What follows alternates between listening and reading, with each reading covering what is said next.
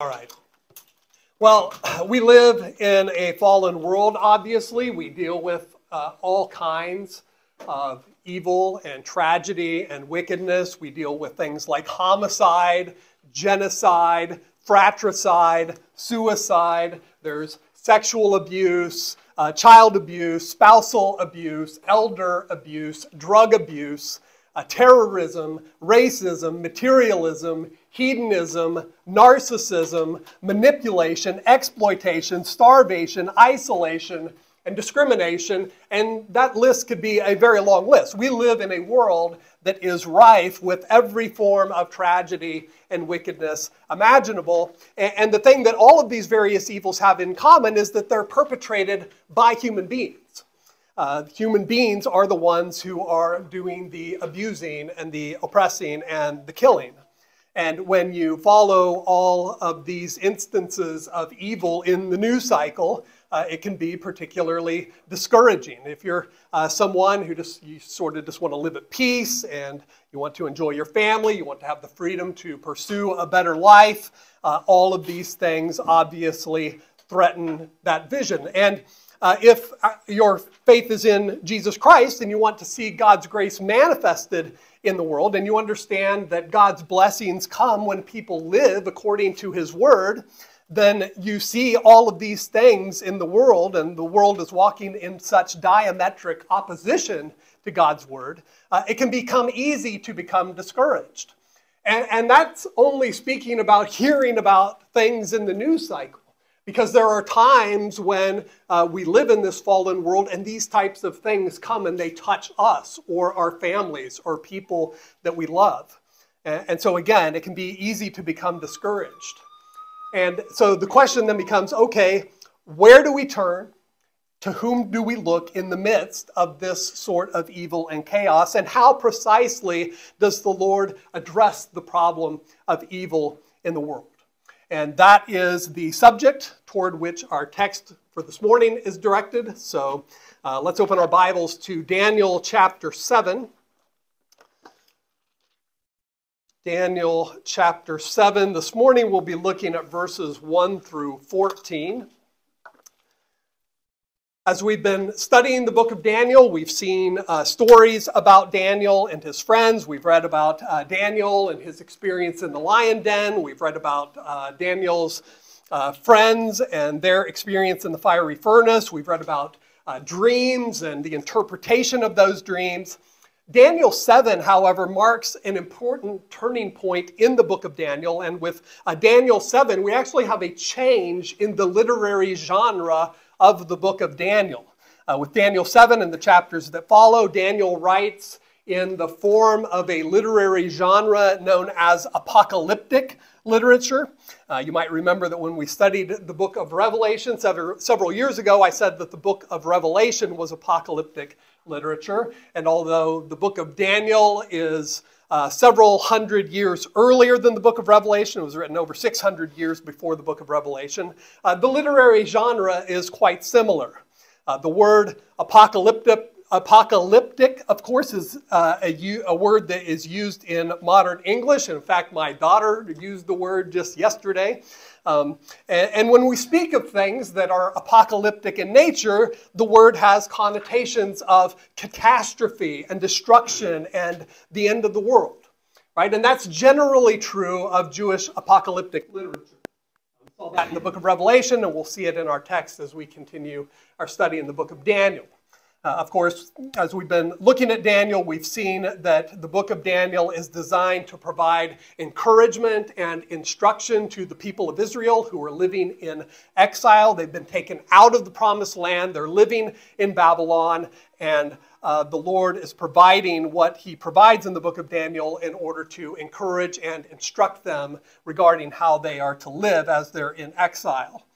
And the primary way that Daniel accomplishes this is by underscoring God's sovereignty over the affairs of the nations. The fact that the nations are in the Lord's hand and He is ultimately in control of these things. God is sovereign over the king of Babylon. He's sovereign over the king of Medo-Persia. He's sovereign over the rise and the fall of nations.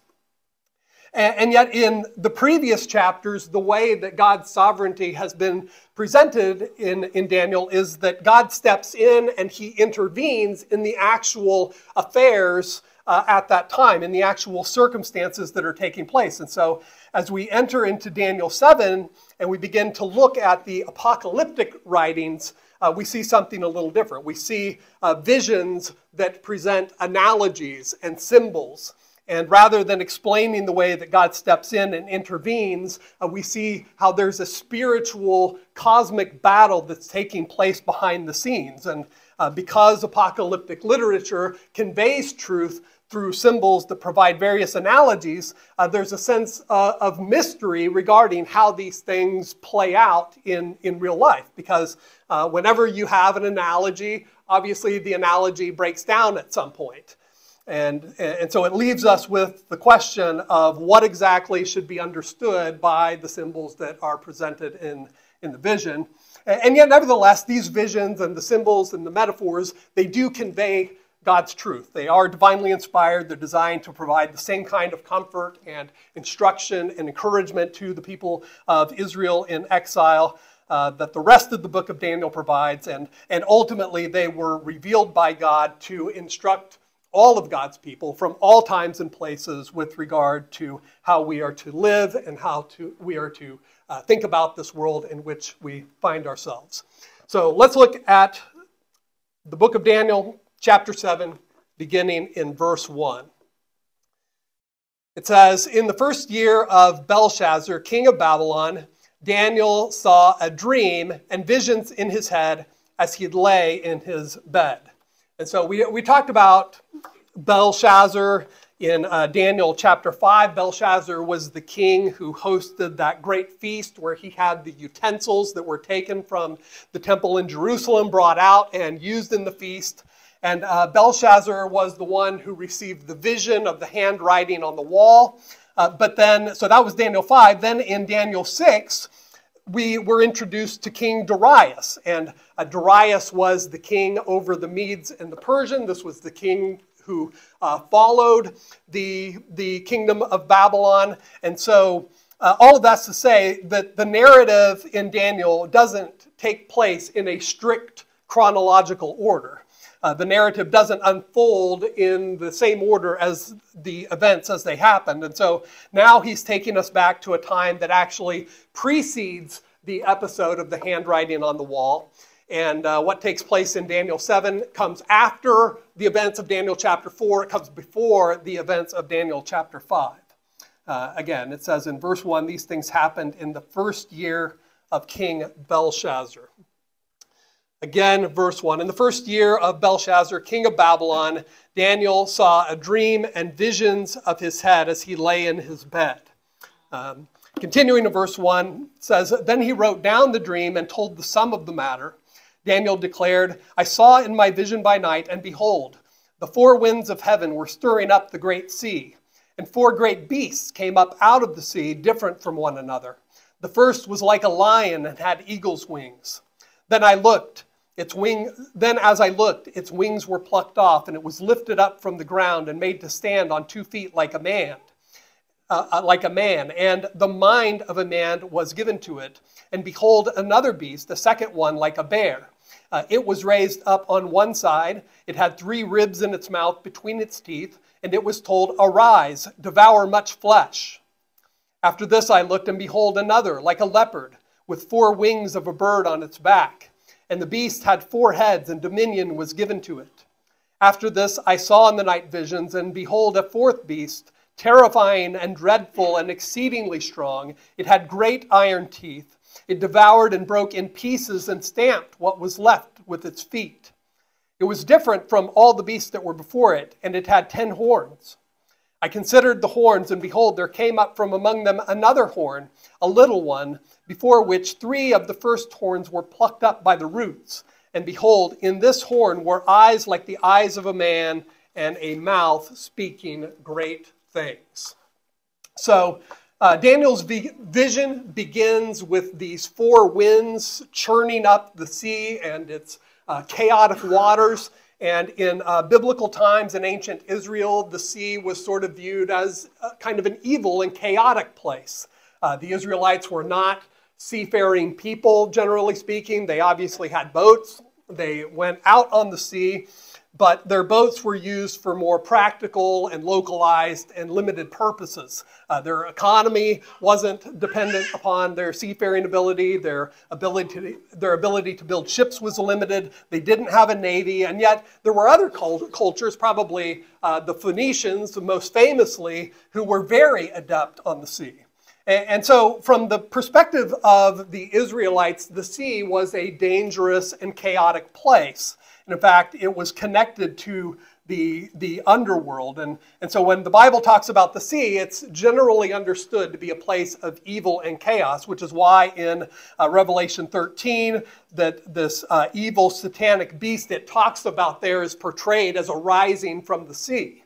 It's why it says in the New Testament that in the new creation in Revelation 21 that there is no longer any sea.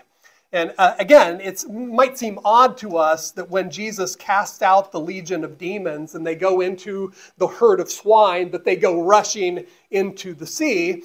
It probably wouldn't seem nearly as odd if the ground opened up and these demons charged into a bottomless pit. Right? That would be more appropriate to us in some ways, because when we think about the underworld or the abode of the demonic forces, we tend to think of the depths of the earth.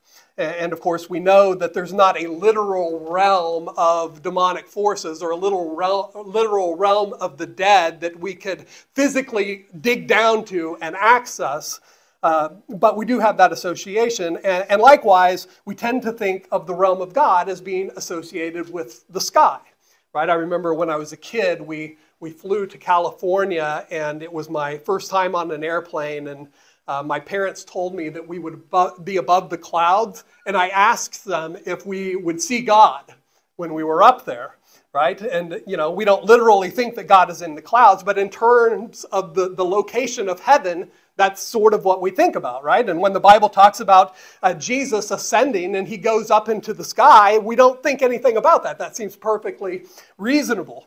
Or when the Bible talks about his return and how he will come on the clouds, we don't think that's weird.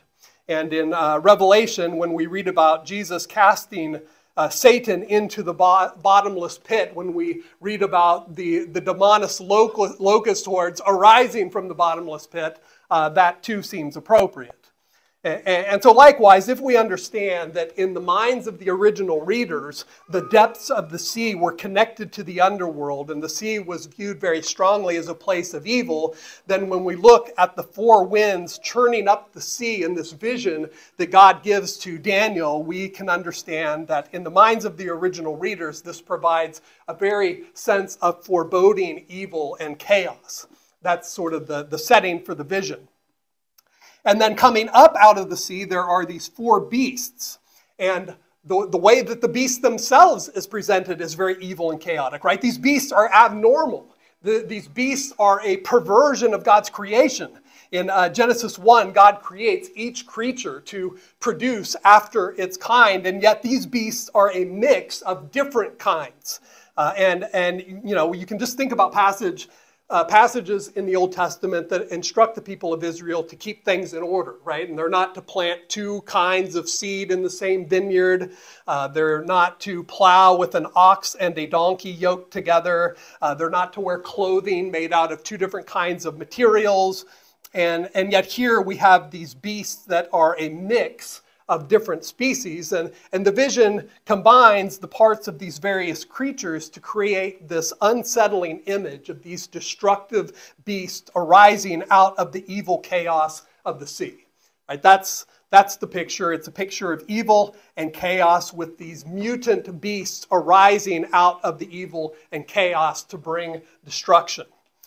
Now, if you remember in Daniel 2, King Nebuchadnezzar had a dream, and the statue, he dreamt of the statue. It had a head of gold, a chest of silver, a midsection of bronze, legs of iron, and then feet of iron mixed with clay. And you can certainly see the similarity between that vision and the vision that Daniel is given here. In fact, the fourth beast in our text for this morning has iron teeth, and some have even observed a connection between the fact that the feet of the statue probably had 10 toes, and so too here, the fourth beast is said to have 10 horns.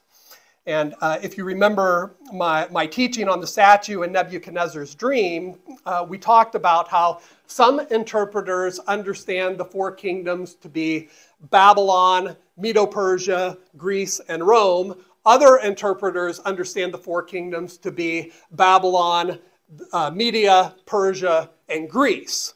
And then a third way of understanding it is that you just don't try to align the kingdoms with any particular set of kingdoms. Instead, you see them as sort of symbolic of the kingdoms of the world more broadly. And so, you know, that same debate that applied to Daniel 2 also applies here with regard to the beasts. And if we're trying to understand the meaning of the text, then when the text was originally written, the original readers, they obviously didn't have the benefit of our hindsight. And so trying to figure out the identity of the kingdoms, that wasn't something that was in view for the original readers. And honestly, I don't think the point of the text is really to underscore the identity of the coming kingdoms. And if that's true of Daniel 2, it's probably all the more true of Daniel 7, because again, apocalyptic literature conveys truth by analogy, and sometimes it's difficult to see exactly where the analogy breaks down. And so one of the problems with the way that some interpreters read apocalyptic literature is that they try to push the interpretation too far and find a corresponding historical event or historical item for every detail in the passage. And so in this passage, the three ribs of the second beast have been identified with three particular military victories of Medo-Persia. Other interpreters have identified the three ribs with three nations that were allies of the Medes. The four heads of the third beast have been associated with four kings of the Persian Empire, but then others have identified the four heads as four generals who took control of Greece after the death of Alexander the Great. And so the fact that these details aren't even clear to us, right? And we have the benefit of hindsight is probably a good indication that we shouldn't try to press these details too far. The genre of literature is intended to maintain a sense of mystery, and I think that all of that goes to show is that these visions weren't probably intended to convey that level of clarity. And so this, I think, is especially true given the fact that the original readers, you know, they didn't have our hindsight. And so while I think it's probably prudent to understand that the four beasts do correspond to the specific kingdoms that arose, it's probably also, and perhaps even more important to understand, that these kingdoms represent the kingdoms of the earth more broadly. And what is true of these kingdoms is ultimately true of all of the kingdoms until the end of time. And so kingdoms will arise. These kingdoms arise out of the evil and the chaos that is at work in the world. They stem from human pride and selfish ambition and the desire for power. The beasts are satanic. Their desire is to control and devour, and in the context of the book of Daniel, their target is the people of God. They make war against those whose faith is in Yahweh. Now, continuing in verse 9, it says, "As I looked, thrones were placed, and the Ancient of Days took his seat. His clothing was white as snow, and the hair of his head like pure wool. His throne was fiery flames. Its wheels were burning fire. A stream of fire issued and came forth from before him. 1,000 thousands served him, and 10,000 times 10,000 stood before him. The court sat in judgment, and the books were opened." So What a contrast, right? Daniel goes from a vision of the evil and the chaos of this fallen world with these satanic mutant beasts rising up out of the chaotic sea. He goes from that to a vision of the throne room of God. And the way that the throne room is structured in this vision is as a courtroom that is prepared for the Lord to execute judgment. And we see the power of the Lord to execute judgment in verse 10, where it speaks of 1,000 thousands who served him and 10,000 times 10,000 who stood before him. So 1,000 thousands is 1,000,000. 10,000 times 10,000 is 100 million. These are angelic beings, and so it's a picture of these myriads of angels at the Lord's beck and call, willing to execute his judgment in accordance with his commands. Verse 11, I looked then because of the sound of the great words that the horn was speaking, and as I looked, the beast was killed, and its body destroyed and given over to be burned with fire. As for the rest of the beasts, their dominion was taken away, but their lives were prolonged for a season and a time. So I'll say more about the fourth beast and the little horn next week, but here we see God's power over the kingdoms of this earth. We see God's power over human evil, and we see the contrast between human evil and the righteous judgment of God.